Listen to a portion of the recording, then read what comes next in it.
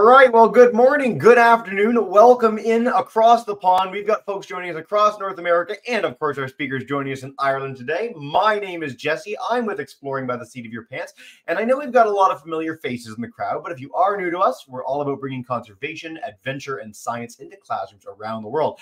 And today is exciting for two big reasons. Number one, this is February, so this is our entire month solely dedicated to the most amazing women in science, exploration, and conservation on planet Earth. We've kicked out all the dudes. We've got like 55 programs. It's absolutely insane. It's been a ton of fun. Check out absolutely everything on our YouTube channel. All the more to come. They're going to be there in 3 weeks. They're going to be there in 3 years. There's lots to explore and discover. Now today too, and a special shout out to our help environmental leaders who just joined us live in the background too. So welcome in on StreamYard, guys. We are continuing with our Wild Hope series. So Wild Hope is something that I have wanted to work with for ages. And in the summer, I had the chance to talk with them about setting up a really exciting series featuring their stories of hopeful conservation efforts. Conservation can seem pretty daunting at times. There's a lot of threats facing wildlife and habitats around the globe, but there are millions of people doing really tangible, incredible things to bring back wildlife, to bring back those habitats, and they're making a real impact. So Wild Hope is an incredible series that showcases some of these incredible stories. You can check it out at wildhope.tv and on YouTube specifically. This link, which is a little unwieldy, is our link for our topic du jour. But if you look up Gardener to Guardian, you can find it there as well. I'll make sure we all have a link for that at the end of the broadcast. Now, we featured Callie Broadus not too long ago talking about her work in Ecuador. Does Nature Have Rights? It was an incredible program. It's on our YouTube channel. But today we're bringing in Mary Reynolds, who has an incredible project, as we mentioned, becoming from a gardener to a guardian. So we're going to bring her on to say a quick hello, feature a little bit of a showcase of that Wild Hope episode, and then talk to her about her amazing work with We Are the Ark. So Mary, welcome to the program today. So nice to have you on. Thank you so much, Jesse. Hello, everyone. How are you? We are so good. We've got, as I said, like groups in Nova Scotia, Maryland, Ontario, Virginia, and beyond. I'm in Newfoundland, so it's freezing cold here where I am. It's a little bit chillier than where you get to be. But yeah, I wanted to just say hi and then showcase a little bit about this work with our clip before we dive in with your presentation today. Does that sound good? That sounds great. Thanks, Jesse. Amazing. Well, let's bring that up and take us away. I think gardens are part of an old world, and I think we need to build a new one.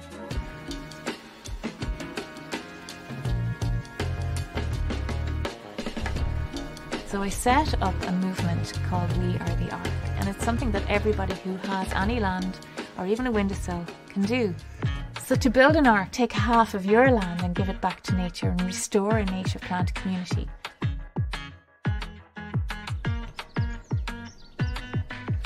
Just take your time and watch and get to know the land. What I say initially is don't do anything. It's going to start getting less tidy. This still doesn't work. So we ask people to put up a sign and say this is an ark. And it takes away the shame of not having what society has told you should have. You have to remove non-native plants, specifically non-native invasive plants. Those plants are not part of the local food web. The joy in creating an ark comes from all the creatures that return, and you end up, your heart opens to include every single one of them, and they become part of your family and you become part of their family, and there's a trust and a magic that happens.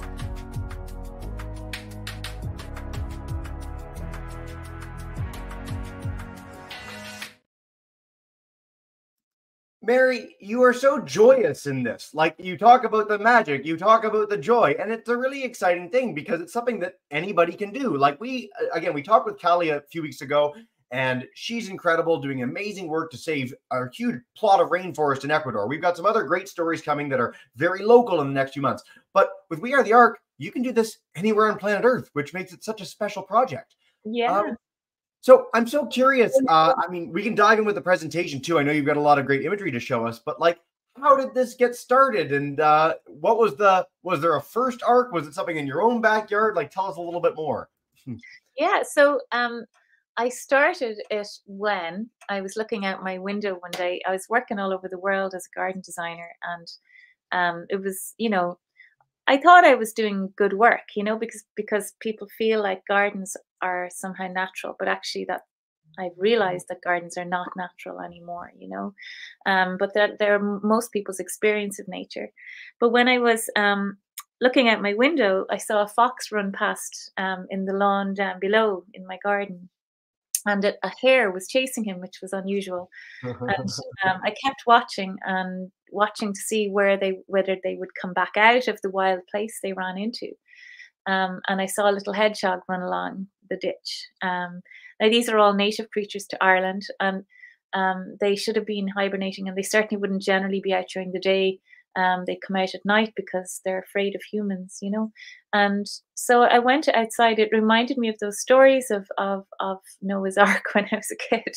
And so I went out to see what they were running away from. And I walked down the end of my country lane in Ireland. And on the other side of this very quiet road, there had been this really impenetrable thicket of a field, a native plant community, kind of an emerging woodland. So it was full of thorny plants. You couldn't get into it. Like, it was all thorny trees and shrubs and all sorts of wild herbs and emergent woodland. And somebody had got planning permission to build a house at the top of the field, and they'd gone in with a digger and they'd cleared it out instantly without any thought for all the creatures that had called it home. And I realized I'd done this myself so many times creating gardens, and that we have forgotten that actually this planet is a shared planet, and the wildlife are really struggling for places to go. Yep. You know? This is something that we come to in a lot of our conservation broadcasts, and students will often ask, like, what's the biggest threat facing wildlife? And climate change is something that goes to a lot of people's minds now because everyone talks about it in school, but habitat loss is probably the biggest one worldwide. And it really doesn't matter what species we're talking about. If you don't have a home to live in, whether you're a bird or a whale or what have you, it leads to population decline. It leads to the loss of these species. With this in mind, I'd love if you'd bring up some imagery highlighting some of the stuff you've done with We Are the Ark. And again, I'm going to be sharing all of this with classes after the fact as well. But it's been really heartening for me to see that there's been so much work done. We're going to talk about the specific project today, but bringing back pollinator gardens is a huge thing in Canada now. Planting tiny forests on school grounds has become a huge thing. So it's exciting to see this groundswell of support for this idea of just leaving a little bit aside for nature. So with that in mind, take us away. Let's bring this up and show some fun stuff together. Hey, thank you. Can you see me now? We can see. Yep, you go full screen with that, and we're golden. Okay. So when I returned to my kitchen after that event of that day, I decided to base it on the story of the Ark, but I didn't want it to be any way religious in any shape or form. So I called it We Are the Ark, and I thought of an idea of asking people to put up a sign saying this is an ark instead of a garden. And the ark stands for acts of restorative kindness to the earth. And it allows people to give as much of any land they have under their care back, because basically we can't wait for anybody else to step up to fix the collapse of nature, which is happening rapidly all around us. It's really up to all of us. And if anybody has any land under their care, it may seem like a small thing to save their patch of the planet, but the idea is to create a patchwork quilt of hope, because this would be a typical example of what Ireland looks like from above. And Ireland, like many places in the world, it looks lovely and green, but it's actually devoid of wildlife. Practically, nature has collapsed here already. Because of industrial farming and forestry, industrial fishing, and gardening. Gardening, which is, people think is, something natural, but really it's not. It's, this would be our typical woodland in Ireland. This is not a native forest, it's a crop. A lot of our landscapes are like this. They're kept mown because we equate tidiness with care in the landscape. And that's where we've been going wrong. We've been pushing nature further and further away. And the web of life is this incredible network of all the creatures on the planet. Every single one of them have a really important role to play, except for humans. Because if humans weren't here, the web of life would be absolutely fine without us. But each thread in that web, or each thread in that tapestry of life, they're all dependent upon each other. But the important thing is that we are completely dependent upon them in order for us to have clean air, clean water, food, shelter, a working ecosystem. So really the only possible role for humans to play on this planet is one of guardian, caretaker of all the other creatures that give us life, you know. So the interesting thing, and a lot of you children probably will be part of this syndrome, which is called shifting baseline syndrome, which is that each passing generation has a different idea of what is natural anymore. So you might think that your local parks are natural or that your gardens are natural, but generally this image here is an example of what people see Ireland as being natural. But this Ireland used to be 80% covered in oak woodland, and we only have 0.01% of that left. It's mostly like a sheep ranch now, really, which is very, very depressing and very sad. And the good thing about it is that having built arcs all over the world with people, helping them do this, it really is very inspiring, because it's a very simple thing. It's about restoring native plant communities in different layers, as many layers as possible.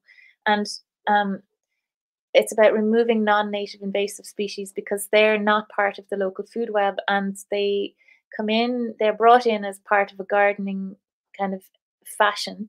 And then we have to remove them because generally they do too well here, and they grow too quickly, and they take over, and they block out the light, and they don't allow native species to have a chance. And then without the native plants have evolved alongside the native insects. And so the native insects need the native plants for their food. And without their food, the insects collapse. And without the insects, everything else collapses. So an intact soil and an intact native plant community is where wildlife finds food and shelter. And so we have a lot of questions to answer, like, why do we do this? Like, why do we do this when we could restore it into something incredibly vibrant and beautiful? And that's what happens when people build arcs, is that they actually create something which gives them hope, because they see how quickly nature can recover. And it's so exciting, because, like, for example, in my own arc here, this is an example of an arc lawn, for example. It doesn't have to be. Now, this is a native plant to Ireland, but it may well be an invasive plant in your part of the country. This is in your part of the world, but every part of the world has their own native plants.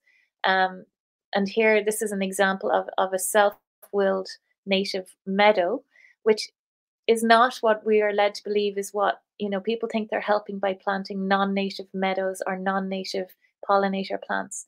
And that's not helpful, because it's really a garden center supporting narrative as opposed to a nature supporting narrative. So native, as diverse a native plant community as you can is going to pull all this life into your world, which is just going to be so exciting.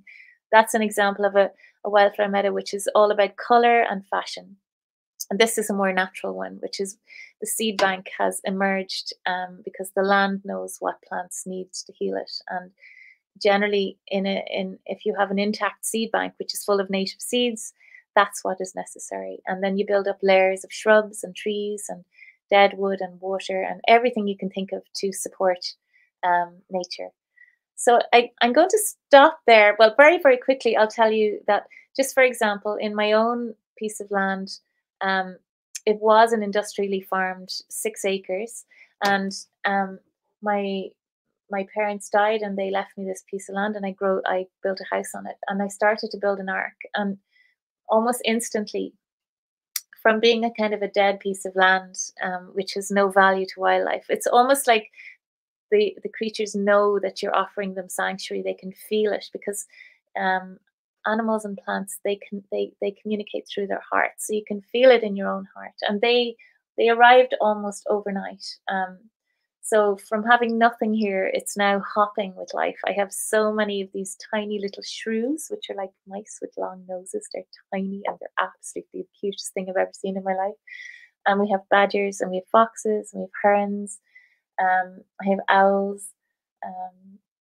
I have the most incredible array of insects, and I have actually, I think it was the Wild Hope people that were here that they discovered I had all sorts of really interesting water creatures, which I didn't know I had, like things called leeches, which are just amazing. I didn't even know we had them in Ireland, let alone on my own land. They just turn up overnight, you know, and it's just, it may not seem like a big deal to have a patch of restored land, but it's incredibly important because there's more and more research that shows that nature needs places where she can rest and recover from the onslaught of non-native plants and chemicals that we have poured upon her. And she needs places where she can rest and recover. And then when we eventually do understand that the most important work left that will pull the whole world together, the whole world can be pulled together by realizing that the most important work left to us is to restore this planet back to its full abundance and health.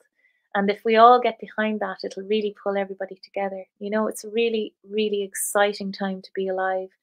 And even if you've only got a small window box, there's a lot of evidence that shows that even those stepping stones on windowsills are really important for insects and birds to move and survive, and creating little places where they can survive and rest and feed and get a drink, all very important. And these patches, that's where nature can recover from, those restored native plant ecosystems. That's where we can spread the health from. So every little patch that can be given back is going to be really important. So the more of it we can do, the better. So let's say I'm going to escape this now and we'll do some questions, because otherwise I'll ramble on forever. Hey, if anyone has reason to ramble on forever, it's you. That was a beautiful story, and thank you so much, Mary. You actually covered one of my first questions, which is how long does it take to see the benefit? And this is something that, again, we see at a lot of different scales. I'm going to be sharing with our classes some stories about the Nepa State in England, which is a really cool story, Cabo Pulmo in Mexico. Like, when we give wildlife that space, it's quite incredible how fast it comes back. So anecdotally, or from the other arcs that you've worked with, like how quickly do people see wildlife start coming back in your experience? I'm really curious. Very, very quickly. Like, people see things returning into their spaces literally overnight sometimes, or, you know, within a few weeks as things start to get messier, because there's very little life in a tidy space. And we have been kind of indoctrinated into believing that tidiness equates with care. And so we have created these very unnatural spaces called gardens, which are filled with, you know, plants which are like soldiers. But plants have communities, they have layers, and there's the herb layer, there's the underground layer, there's you know, the perennial layer, the shrub layer, the woodland layer, and then all the life lies in the edges between those layers. They're called ecotones. And so the edges are where you would be trying to create as many edges as possible. So you might mow a path through a meadow, you know, and that's an edge between the short grass and herbs and the taller, wilder herbs. And then you'd have an edge between maybe a pond and a meadow, or a pond and a scrubby area. And so the more of these kind of areas that people try and create, the more life that seems to come back, you know. And the other thing that people do is create connections.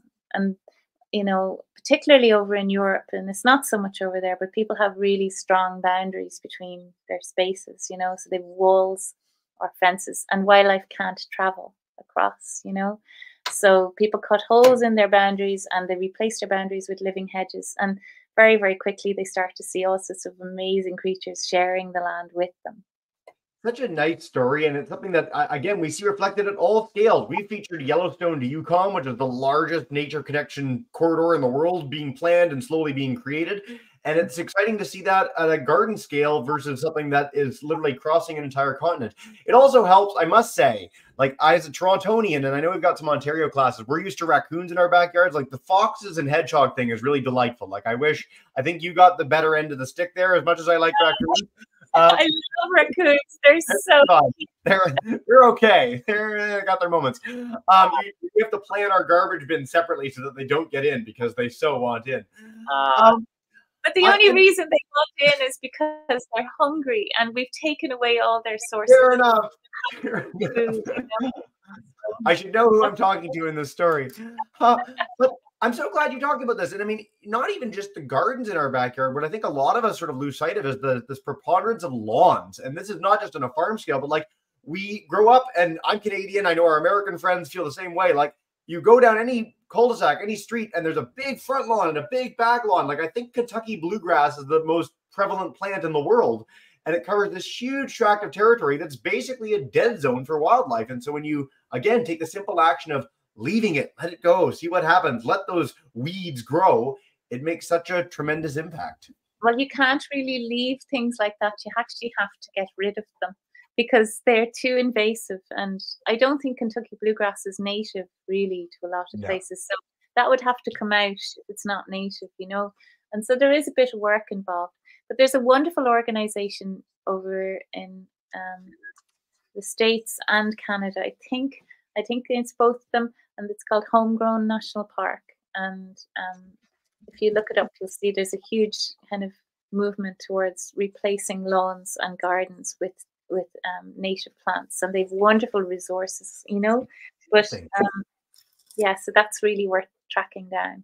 Very, very cool. I'm going to head to our class in a minute, Miss Pleasures group. If you guys want to come in for a question in a minute, we're going to take a bunch from you. YouTubers, you can chime in as well. But I'm really glad you highlighted this fact that we do sometimes need to get rid of the invasive species before we can start. I used to, Toronto has 3 big ravine systems that you can walk down to explore, and they're full of nature. There's raccoons, there's deer, there's all sorts of things. And I went once, and they ripped out half the forest. And I was shocked, but the forest was all invasive plants that didn't belong there. And they had huge signs to say, look, we're removing this, that we can plant back the things that should be here to bring back these native communities. So it was jarring, but it was with that explanation made a lot of sense. And it's exciting to see it start to regrow. Mary, I don't want to keep talking. I'm talking too much. I'm going to head us over to our class. London, come on in, guys, and take us away. Hey. Hi, my name is Maitland. I'm from the HELP program. I was wondering, how would you go about converting unused cropland into an ARC? Ooh. Okay, unused cropland. Well, I don't really know what unused cropland is. Is that like a farm? Is that like a farm? I was specifically asking about a property that I have. It used to be used for wheat and whatnot, but now we're trying to naturalize it. And my family wants to plant a bunch of trees, but would it be better to go about planting native grass? What a great question. Okay. Yeah, it's a good question. I suppose it's very difficult to answer because every patch of land is unique, you know, and so there's not one answer for all pieces of land. But on a general basis, because we've removed so many creatures from the web of life, such as things like wolves, you know, or, you know, the large herbivore mammals or whatever it is, we have to step in and become those creatures in order to maintain a healthy ecosystem. And what I mean by that is that we have to carry out the services that they naturally would provide. So it sounds complicated, but on a simple idea, that means creating layers of ecosystem, right? So if the large herbivore mammals were there, or the creatures that root through the earth in order to get like larvae and things with their noses or whatever it is, they'd be rooting around. Like over here, we'd have wild boar would be one example in Europe, that they'd root around in the ground to get larvae and roots and things.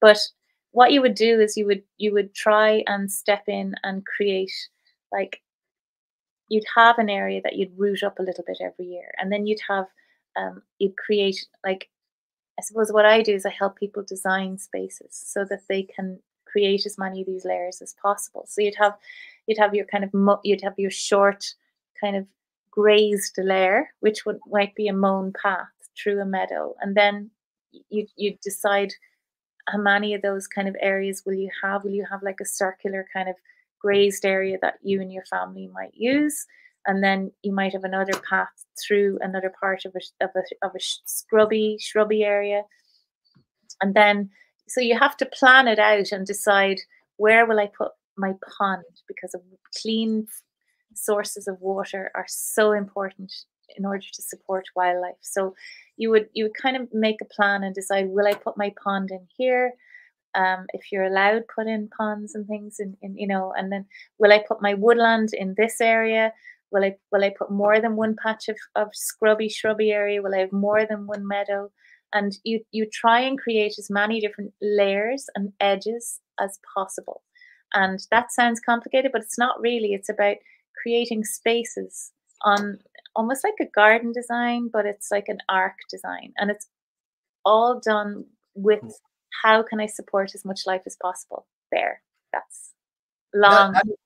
That's a fantastic answer. And what I'm going to do too, so for you, I'm going to look into some options in Ontario where you can find out where to get native pollinator plants and things that you can actually put in to help create an ecosystem like this. There's some really great biosphere reserve stuff happening just a little bit south of you guys there. So stay tuned, and I'll email Ms. Trempleasure with some things that you might be able to find out, some ways of going about this specifically for you as a student. So very cool question. I like how our first question was like on ecosystem level. Way to go.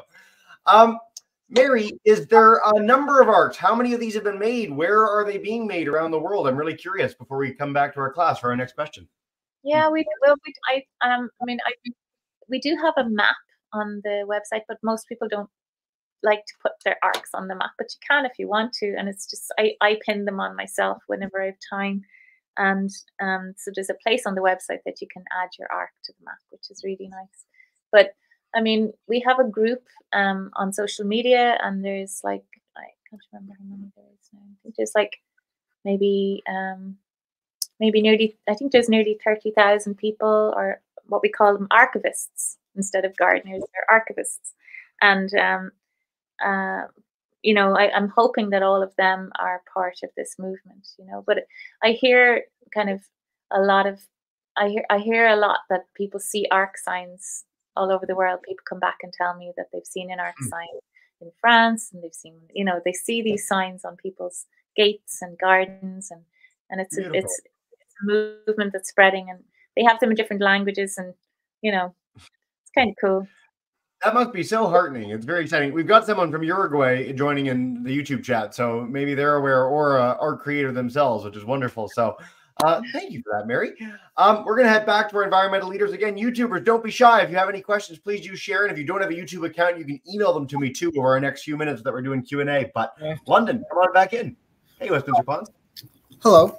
Hi. How do you keep invasive species from invading your arc? Ooh. Yeah.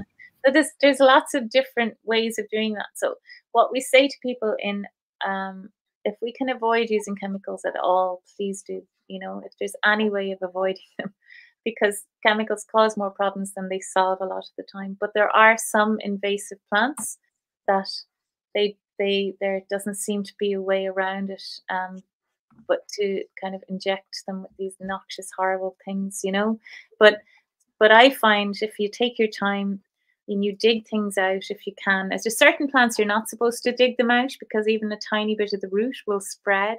So it depends on the invasive plant, But there's lots of different ways of doing it. You can cover the whole area. You can cover the whole area with heavy, dark plastic, for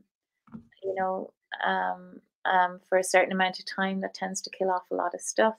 And then when you're left with bare soil, the year later, you can replant with native species. You can cover everything with cardboard if you can, if they're invasive, and you have to be very careful. You have to investigate which plant you're dealing with and what is the recommended way of dealing with it locally. And you will find that information generally online, because some of them you can dig out. Some of them you have to make sure that they don't set seed, because they, like over here, there's one called Rhododendron ponticum, which is like a native to China, and it completely takes over our hillsides here. And people thought it was so pretty, they didn't think much of it, but it poisons bees that go to collect nectar from it. And it also takes over and lets nothing else ever survive. And it just wipes out the entire ecosystem.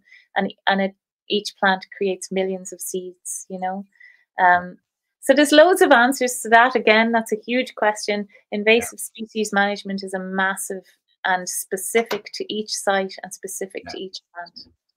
So this is really important, just to do a little bit of research before you go about doing this. Now, if you have a garden and you've got one plant and you want to rip it up, again, take a look and see if you might be causing some unintended harm in doing that. This is one of the biggest challenges in all of biodiversity conservation in the world, is managing invasive species. And again, whether it's plants, whether it's invasive fish, this is something that we're increasingly bringing species to places that they aren't from, and they can take over, and it can be a hugely detrimental thing, both to people and the ecosystem. So take that time, do that research. Again, I'll try and find some stuff for our Ontario class if you guys want to check that out when you're done. So stay tuned for an email at the end of the broadcast. Mary, is there a best way to get started? You've talked about as simple as a window bin. Some of these students will have literal backyards. The school obviously has school grounds. Have you had schools come in and create an arc? And is there a way to get started that you find is best? I know this is a big general question as well, but I'm curious if you have an answer. Well, I spent a long time working out these answers, and they're on the website. It's like how to build an ark for a school, how to build an ark at home, or how to build a public ark. But generally, it comes back to the same answer. It's like you give as much of your land back as you can, and even if it's like keeping your garden almost exactly the same as it is, if you can just take note of the plants that you have in there and see if they're actually, is there nests in there? Like if you took it out, is it going to remove someone's home? Or if it's not doing anything, if it's just there because we've decided it's pretty, then you should take it out and replace it with a native plant. And not just one native plant, like try and put layers of plants in so that there's messiness in there. And you can still create kind of edgings and kind of shapes around the edges so that people don't feel like it's a mess, because it's hard for people to change this kind of indoctrination that everything has to be perfect, because especially for older people like me and my generation and the ones beyond me, they find it very, very hard. They get shamed by their neighbors if their place does not look the way they're told it should, but generally it's about native plant community restoration and creating as many edges and ecotones as possible, putting in dead wood, piles of dead wood, putting in like wildlife supports like piles of dry stones. Again, if there's like a fire hazard area, you might not be allowed put in piles of dead wood. So certain places of the world, like Ireland, where everything is always raining, that's not a problem. But I think you might have a problem with it over there.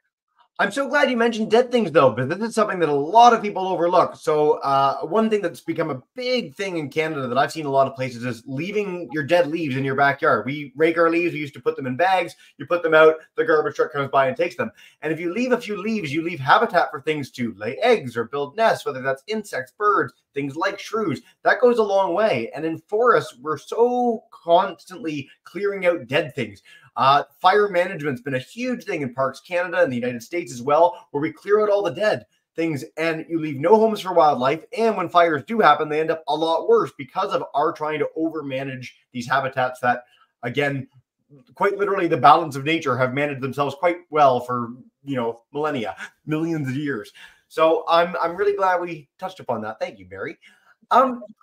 We could talk all day about this. Time flies when you're having fun, so we are nearing the end of the broadcast. I'm just curious, as someone who's so hopeful and optimistic, how you are that way. So given your experience, you've had the chance to be involved in a lot of really amazing stuff.